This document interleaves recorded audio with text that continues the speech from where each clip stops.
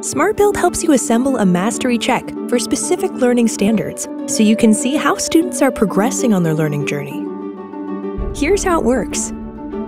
First, add your assessment name and description. Then move to section settings. Next, pick an item bank and select which standards or other parameters you'd like to include in the assessment.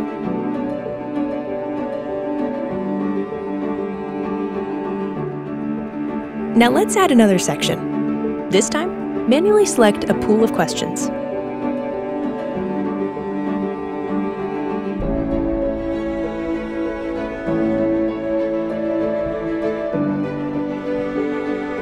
Enter how many items out of the total you'd like assigned. When you're ready, review your work, assign, and give yourself a pat on the back.